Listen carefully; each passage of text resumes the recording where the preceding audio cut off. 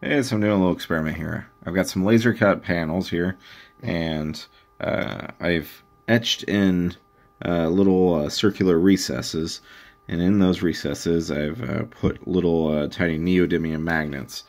They're actually in there pretty tight.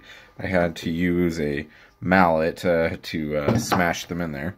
But the fun notion with this is that I hope that I can tile these things up so that you can just keep adding them together and then make something that's somewhat akin to fabric in terms of how it flows.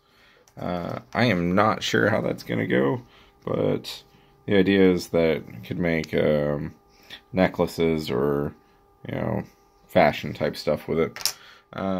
But we'll see. In any case, it's kind of fun. We'll see how it goes. Alright, talk to you guys later.